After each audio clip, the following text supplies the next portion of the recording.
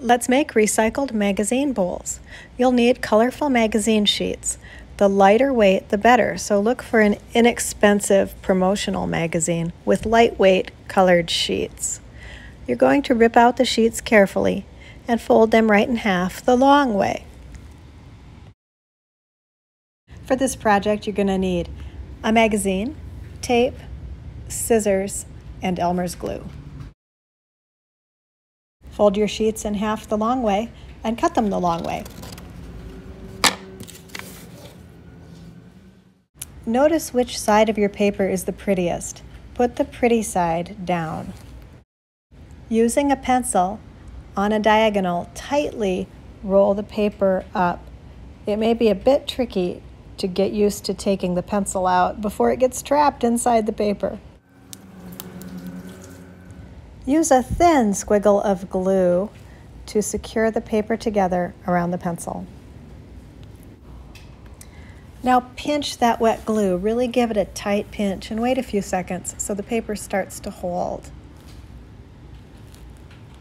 You're going to see in these photographs that it really has been pinched for a few seconds to try to get it to stick.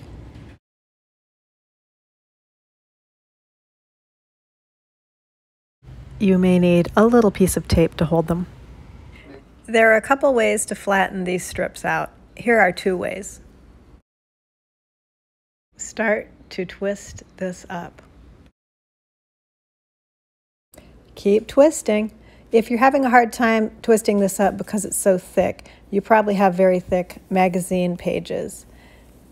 And like me in this part of the video, you're really wishing that you had gotten a very lightweight magazine. How do you know if it's a lightweight magazine? If it feels really cheap and flimsy and like it's going to rip really easily, then it's a cheap one. That's good. Now let's attach these sections. Put a little dab of glue on and you'll slide another one into it like it was a sleeve. Pinch really hard and keep attaching these until you have a really, really long rope. I use a little piece of tape that I'll take off later just to make sure it sticks.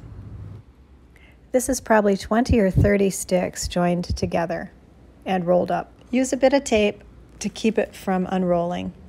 You'll take this tape off later. Set it aside for a while, and when you're certain the glue has dried, you can tighten your spiral up carefully.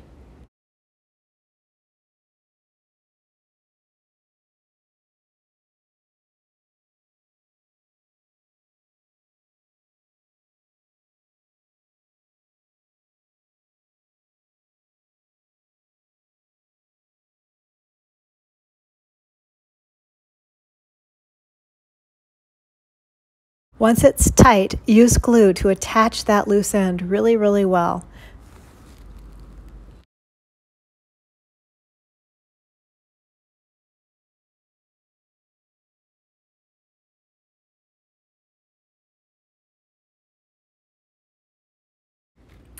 Now you're going to slowly create the shape of a bowl. Take your time. I got in a hurry and all of my spirals sprang out and I had to re-twist it again.